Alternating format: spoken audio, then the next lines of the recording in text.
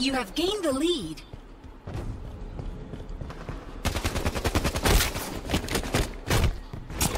An ostentatious display.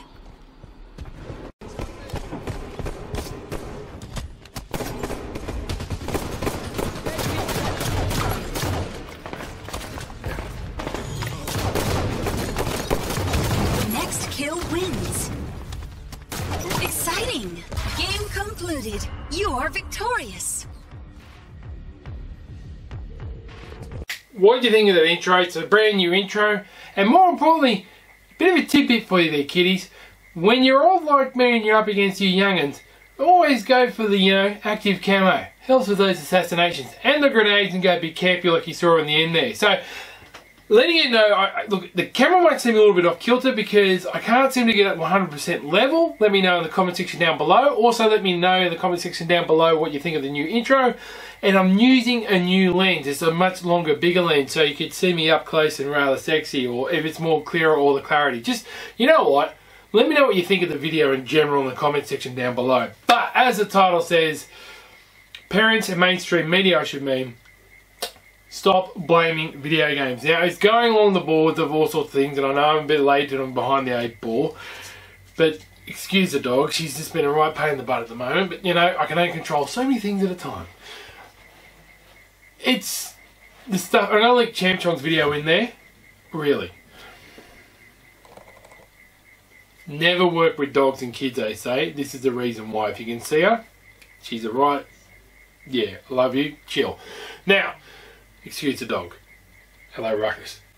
Let's talk about the whole Fortnite scenario and parents blaming Fortnite and video games on violence in general. So, of course, the last unfortunate shooting in America, the school shooting, they blame video games instead of gun control and mental health. And now the other big concern is parents are worried about Fortnite and how it's taking over. And so the Current Affair have done a big study on it, and they've had all sorts of experts on morning shows here in our mainstream media. And it just seems to be a general thing, if it's too hard-based and it's a bit strange where kids will blame video games. Well, here's a bit of a tidbit for you people. You can actually put... Look, I don't get it. They never go into the fact that it's never been proven that video games make you more violent. They can be addictive, I will not deny that. But parents need to parent a bit better. I know it sounds harsh. People say, well, but you're not a parent, you can't say that. Well, I can, if my hobby is being attacked because of some people judging. Now, classic example is, my son plays video games for hours on end. Set a time limit on the Xbox or the PlayStation 4. You can do it on both, particularly the Xbox One. I know you can definitely do it in the settings. Put a mature age settings on it. There are things in there to reduce the time being played on video games. Or, don't let your kid play the video game.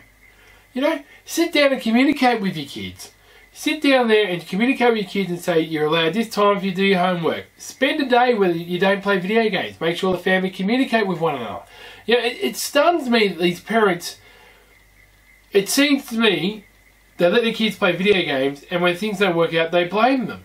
They blame the video games and not themselves. And I can understand it's tough, particularly here in Sydney. A lot of parents are bloody working 2 jobs. So they're going that slightly easy option of getting their kids on the screen.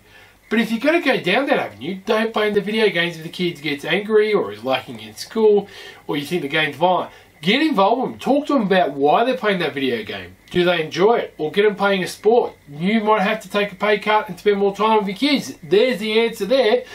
Yeah, this is the thing. I know it's coming across quite being harsh here and there, but I'm sick to death of video games being blamed for shootings, for violence. It's always video games. Video games, and the media jump on it. Oh, it's because of games like Fortnite that make them want to be violent. No, man. Gamers are too busy playing the game to go out and be violent. Generally, 90% of us are like that, and I'm sick to death of it. And the media just don't seem to have a clue.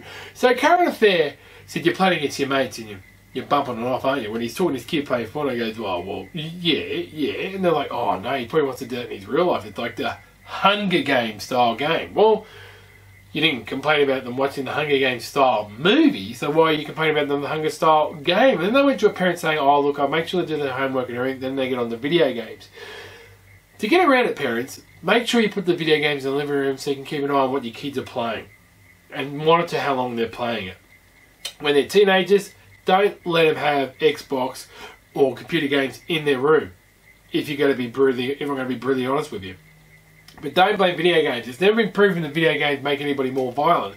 And I'm sick to death for parents and the media and mainstream and generally everybody say, oh, it's because of the video games. It's not. It's a good combination of lack of parenting, lack of support, and a big case of mental health. Oh, and the fact that they can go and get a fucking gun at the drop of the hat in these countries and start shooting. That would be, you know, just saying, that would be the things to look at first. But I know, good old Trumpy went out there still going to look at violent video games in Hollywood. He didn't mention movies anymore, and the Hollywood and the video game industry wanted to go and meet him. And of course they showed you Grand Theft Auto, Modern Warfare 2, you know, the one where they have the... They didn't even put in the fact that you didn't have to play that level in the game where you're at the airport. No Russians. They didn't put that in. And, you know, they didn't put in the fact that you can take gore out of some of these games anyway. Or you can put an age restriction on your console to start with. So if little Johnny even gets Grand Theft Auto, little Johnny can't play it. Because the one thing I will mention here, peeps, is everybody jumps on the bandwagon, particularly in this country, about video games, is the video game industry in Australia, particularly EB Games, the one good thing they did was fight for the R18 rating on video games, right? It's because lobby groups didn't like certain games, I couldn't play these games. They weren't even approved or even looked at in Australia. Alien vs Predator was a classic example, and I'll never forget Sega's response to it. They said, oh, could you take a couple of the violent scenes out of it? And Sega said, no, that's your own country's fault for not putting in proper restrictions to deal with these type of video games, and you're not supporting Australian jobs, because back in those days PS3 didn't have region lock or nation lock on it or whatever, so you could order the game online overseas and you can play it on PS3, which a lot of people did, and it means EB were losing potential sales and even jobs because of that. But they've done that. EB Games have done it, and they also, I've seen it, I cannot believe it, I've seen it in a shop, and they will not sell a Modern Warfare game or any Call of Duty game to a 15-year-old, even when their parents are right next to them. Hasn't worked out the parents could buy it for the kids and save the issue, but EB Games has stood there, and I've seen staff cop abuse for doing this. They've taken responsibility. They've made it easier for the government, and they said, hey, there's an issue here, we can deal with it. The video game industry and EB Games did that. It's one of the really good things they did, and still do to this day, and stick by it. Let's not talk about gambling, shall we? Oh, no. We won't talk about online gambling, how anybody can do that on a mobile device from any age. As long as you've got a mobile phone, you can gamble. Yeah. No. Nobody talks about that. Nobody talks about the pressuring. They just blame it on video games because they don't understand. And it drives me up the wall. And I keep on saying this to people. And this is what I love.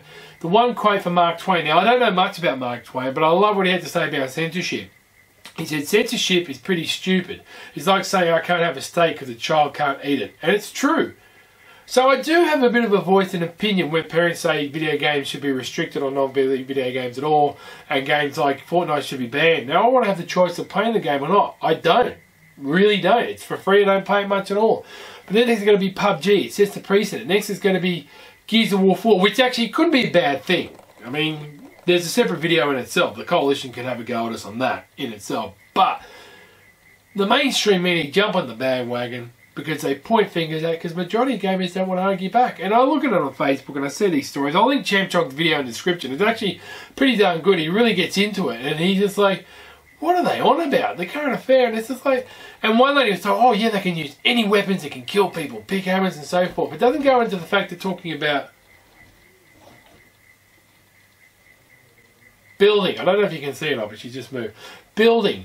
It doesn't talk the fact about, you know, it's about exercise for the brain. It's better than what, fuck me. You know what? Excuse the language, but they blame video games, but they look at the fact that things like, how about this Bachelors in Paradise or Married at First Sight that really take the piss out of real life issues about finding somebody. These absolutely drop dead gorgeous people which are thick as two short planks put together and think they're going to get married straight away, and people just love watching that shit. I'd rather have my kid playing Minecraft or Gears of War 4, God forbid, on lag than watching that shit. I had to watch an episode of it the other day with my girlfriend. I mean, they said love is like a battlefield, but that's uncalled for, that shit. I mean, Paradise, Bachelor Paradise, I want to have my God, I'm sitting there going, fuck me, these people are fucking useless. Good to look at, but even then they're plastic. But no, we won't touch on that. We won't touch on the violence that they can see straight off the bat, or the unrealistic things and the bullshit media, and we won't talk about the frosty fruits, or won't look into wholeheartedly think about the diets and the sugar amount of kids have, or the salt and the lack of sport they're doing. Nope, we'll blame video games on all of that.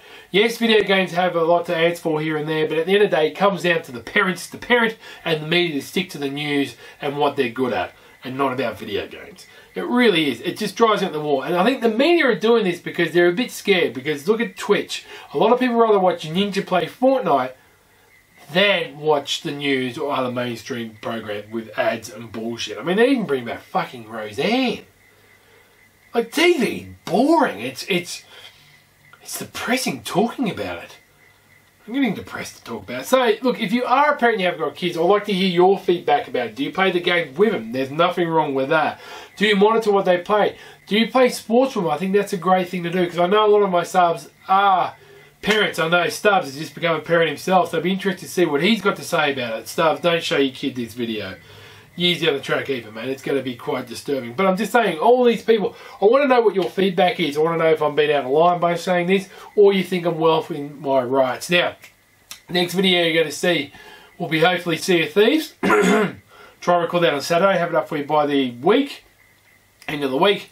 There's a great Halo 5 one with Chi and I. And then there will be a couple other videos here discussing different things. Tell me what you would like to see. But definitely tell me what you think of the new intro.